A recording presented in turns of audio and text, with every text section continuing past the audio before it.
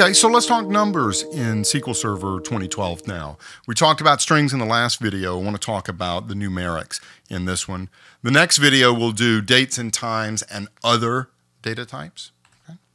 Okay, so let's break it down to two different categories. You have exact numerics that you're going to focus on.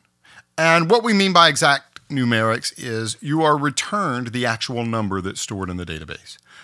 If you provide the database with a number, 19, for example, you will get 19 in return, okay? You're not going to get 19.000001. You're going to get 19 coming back. They are exact representations of the number. You see what's actually stored in the database, okay? And you're probably used to working with these in other systems, integers, decimals, currency type of data, right? And I think you'll find that this is the most common type. In fact, you may never use approximate numerics. Approximate numerics are for storing floating point numbers, okay? So you may not actually get into a situation where you have to work with floating point. And what can actually happen, the reason it's called approximate numerics, is that sometimes the value stored in the database is different from what is presented to you. It might be a little bit rounded, just a little bit. Maybe at the 38th decimal point, it's rounded up, okay? Right, so we're dealing with float and real data types here. And I did put a Wikipedia link in here for floating point. I know that not everybody's gone to computer science class, or maybe it's been a few years since you started looking at all that kind of stuff, right? So pull up the PDF for this video and, or just browse to the link yourself there. I think it's important that you have a good solid knowledge of the different data types here. This ensures that you will be able to store the correct number of decimal places, that you'll be able to store the correct number of digits, the correct number sent back to you is what you thought it would be. And you also want to make sure that you're not wasting space. Like you wouldn't want to choose an 8-bit type for a 100 million row column, a table, when a 1-byte type would do, right? That would just result in a lot of extra wasted space. Okay? So this is somewhat of a performance tuning / optimization / just good practice. Okay? Now, let's just kind of walk through the integer-based numerics. Okay? Integer meaning that there is no decimal place. Okay? Now, we have in SQL Server what's called the bit data type, and the bit data type has only two states, two values. It is 0 or 1. Right? This is what we use for Boolean values, true, false, yes, no. Okay? Is enabled, is not enabled. That sort of thing is perfect for the bit data type. Okay? The bit data type takes up 1 bit of storage. Okay?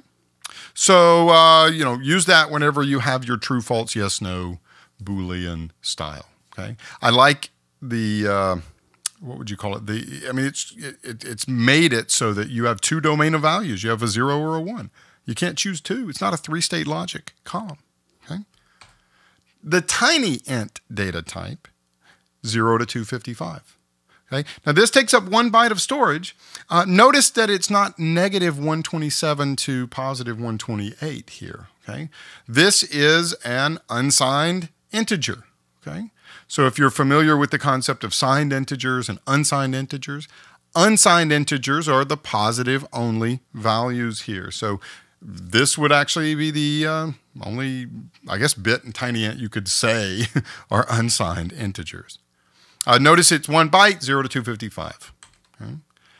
Now the small int, I hate that syntax, and I'm sorry. Copy, paste, straight out of books online. That's the way they did it. So I'm sorry. You need to see it. What you should focus on here, instead of the 2 to the 15th, is there is your range.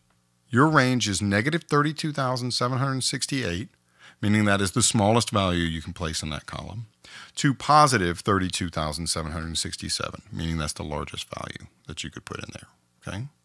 Now, this is what is called a signed integer. Okay? Notice that we do have the negative symbol right there. This is a signed integer. In some systems that you're used to working in, you would have a range of 0 to 65,000, 535, 536, something like that. I can't remember, okay? Because that would be an unsigned integer version, okay? We don't have that in SQL Server, Okay, we do not have the small int and the big int. These are all going to be signed integers, okay? All right, so 2 bytes of storage. The int is just doubling. Notice it's just going from 1 byte to 2 byte to 4 byte. Focus really on the negative 2 billion to positive 2 billion range, okay? Remember that. Big int, now, this is a big one. I actually had to look this up. Let's see. So you have the 100,000s, a million, excuse me, billion, trillion, quadrillion, quintillion. Okay, so negative 9 quintillion to positive 9 quintillion. That's a pretty big range of numbers right there, right? Okay, so you got that. It takes up 8 bytes, you notice here. Let's go through just a couple of scenarios and talk about the proper choice of our data types here. Let's say we're asked to store employee badge numbers for a really small company, a company that has 16 employees today, and it's a mom and pop shop, and they never expect to have really that many more. And so they are telling us they want to store ranges 0 to 100 in their badge range. All right, you can question their logic all you want, but they're the boss, and this is what they've said. So we want to store badge numbers that are in the 0 to 100 range. Okay, so what data type do you think we should choose? Bit, tiny int, small int, or big int? Okay. Well, the most efficient way to do this would be tiny int. This gives us the 0 to 255 range. Okay, so we're perfect right there. And we're down at 1 byte per row. Okay, that's the most efficient way. Would it have been wrong, though, to store it as an int or a big int? Not necessarily wrong, but let's just look at the effects of changing that data type, right? Let's take a 100 million row table, which is way beyond our little mom and pop 16 employee shop. But let's just take a 100 million row table, okay? And let's say that we had sized that row at tiny int. Well, we're going to get 95 megabytes of storage. So keep a look on as we go down this right-hand side where I have it underlined. Okay. If instead of tiny int, we make it a small int, well, we double it to about 190, okay? So we've doubled our storage, which is still not that big of a deal, right? 190 megs, 100 million row table. I mean, you're not freaking out over that. You probably have bigger issues to deal with a 100 million row table. Well, when we get to an int, we've gone from 95 megabytes to 381. I mean, it's not that big of a deal. I mean, it's a lot more, sure. It's 4 times as much. But if we had actually chosen the big int, now we're at 8 times the storage. So we're having to store 763 megabytes of data where we really could have stored 95. And let me just say here, and this is maybe a hard problem to understand, or maybe my example will be kind of fall flat for some people, but here's what I've found. If somebody makes one design decision that's a pretty poor design decision, like choosing big int instead of tiny int, that's probably not the only one they made. There are probably 50 other columns throughout the database, or this table even, that are improperly sized data types. Okay, so you get a really large table with poorly done data types all throughout. You just are in for a world of hurt. You just have to throw hardware at it, right? You're just going to have to buy faster disks, more memory, or spend a huge chunk of time and money re-engineering it, right? Okay, let's do another one. What if I wanted to store the population by country by year? So we need to store populations, okay? So what are we looking for here? Tiny int, clearly that's out, 0 to 255. Small int, or big int? All right, I think the big int makes the most sense in a situation like this. Clearly, we're dealing with big numbers, right? I think there's somewhere in the neighborhood of 7 billion people on the earth as I record this. So, wow, that's a lot, right?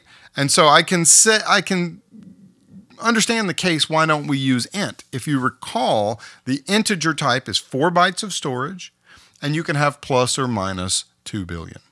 As far as I know, we don't have any countries on the planet today that have 2 billion in them. But, and remember, just a reminder here, we can't make that plus 4 billion. We can't just make that an unsigned integer, right, to make it go 0 to 4 billion. It's plus or minus 2 billion, and that's not changeable. Okay, some people always ask that here. But here's the answer, or the question we can't answer. Will a country ever contain more than 2 billion citizens? I don't know. I really don't know. And given that we're just talking going from 4 bytes to 8 bytes for the big int, that's just not enough. I'd just go with the big int, and then I'd never have to second guess myself in terms of, are we ever going to have to re-architect this design? Like, some of your design process has to include the concept of future-proofing so that you don't have to come back and re-engineer or re-architect. I'd much rather throw hardware at something in, a very short-term way than having to spend months and years re-architecting a system. Okay, so all right, that's enough of that. All right, let's go kind of shift focus here. Okay. Let's talk decimal points. Okay, there's several ways to store your numbers that have decimal points. When you're dealing with that, you're concerned with what's called the scale. Okay, the scale is the maximum numbers to the right of the decimal point. Okay, and then you have the concept of precision, which is the total number of digits, both to the left and to the right of the decimal point. Okay, just to let you know, the precision does not actually count the decimal point itself. Okay, all right. So let's talk about two different data types. Decimal and numeric. Okay, you see where it says up there that they are equal. Here's what I mean. Let's take this decimal data type up here. We have defined it with a 4 precision and a 2 scale. Okay, so 4 precision and 2 scale. The 4 precision says that we can have 4 total digits. The scale says of those 4 total digits, 2 of them are to the right of the decimal place. So you see my little plus minus symbol right there. That means we can go plus or minus all the way up. Okay, that stores up to 5 bytes. And if we tried to enter 100, we would get an arithmetic overflow error. Okay, it would not allow us to put that or update that row, okay? Because we're going outside the precision, okay? We'd have to now have 5 because that would actually equal 100.00, okay? When you put that scale of 2, it has to have 2 decimal places, okay? So 100 would actually fail. We would get an error message, okay? Now, when we look at the numeric, okay, numeric is a data type, means the exact same thing as decimal. Which one should you use? I don't care. I think most people will use the decimal data type. So I think for convention's sake, in modern world, I would use the decimal, but you're not going to mess up by using numeric. Okay? Now, when we change the scale to 10, okay, that doesn't tell us you can use 10 digits to the left or to the right. No. We have to have the scale still to know. Okay, so we just say 10 minus 2 equals 8, so I can have 8 digits to the left over here. Okay, so now I'm plus minus whatever big number that is. I don't even know. We'll see, 199 million. Right? I can't do it visually there. You can see that the storage balloons up to 9 bytes. And then if we throw in numeric, that's fine too. It's the exact same thing, right? They're just synonyms. You can use either one. At the bottom, if I want to, I can specify a 0 scale. And this is actually helpful. Sometimes you will get into situations where you have to generate values, or you have to work with values and say, I need to use a 5-digit number. Okay, I don't need to use decimal places, and I don't need to go beyond 9,999. So you couldn't really use this small int because you'd be allowed to go above 9,999 with the small int. So you could use this 5,0 as a way of doing it, okay? And it takes up 5 bytes. We all have to store currency in our databases. So let's talk about using money and currency here. We have 2 data types, small money and money. And they have a fixed precision and scale. So what you end up having to do is just kind of memorize what their ranges are. So you see down here, you have your small money, which is negative 214,000 to positive 214,000. And that has 4 bytes of storage. And then we're at millions, billion, 9 trillion, plus or minus 9 trillion here for the 8 bytes. Now here's the thing. A lot of people prefer to use decimal. Okay. If you choose money or small money, notice that fixed scale of 4. Okay. You can't change it. So if you have a database that depends on 2-digit monetary values, 2 decimal rather, monetary values, don't use the money and small money data type unless you're going to round everything. Okay. So like if you sell everything in your store sells for some dollars and 95 cents, which is a very common ending, 95 cents or 99 cents, right? Then don't use money and small money. You're going to need to find an alternative way. How about choosing a decimal 19,2? Okay, so you can store or whatever. I don't know what your precision would need to be in your situation, but the comma 2 would force it so that you could never store more than 2 decimal places, and you'd never be encountering strange rounding or truncating errors because of using money. Okay, you don't want somebody being able to say. To put in your 1995-01, but that's exactly what they could do with both money and small money. So a lot of developers, myself included, prefer to use decimal instead of the fixed precision and scale of money. Okay. Lastly, the floating point numbers. You do get into situations where a number can't be fully expressed. Pi. I don't know what the largest / latest count is. I think I read that one website has calculated pi to 100 million digits so far, and they're still continuing to go. So this would fall under the approximate numerics. When SQL Server, if you were to store pi in a float or a real data type, what it sends back to you is not the actual value of pi. Now, pi is not technically a floating point number. It's really more the irrational number. But the point is that what is displayed to you by SQL Server is simply a representation of that number. It's not the exact number itself. It's an approximate.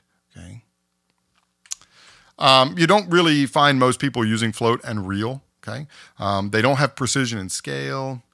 It's just going to be pretty rare to need to use float and real, I think, for most people out there. If you don't know what floating point is, chances are you're probably not working with it. Okay? A couple of examples here that I wanted to highlight. Notice that the keys you see here, the primary keys and foreign keys, we'll talk about those in a few videos from now actually here. Notice that they're all small. Integer 4 bytes, integer 4 bytes, integer 4 bytes, integer 4 bytes. They have really narrow keys, okay? You don't want 1 megabyte keys. We'll talk about why a little bit later. Notice the numeric down here. We have a 38 precision with a 6 scale. Notice the unit price and the unit price discount are both money data types. Okay? If we take a look at the currency rate table over here, notice here our keys are, again, small. We have an integer, which is 4 bytes, an in-car. How many bytes does that take? I hope I didn't trick you into thinking 3, right?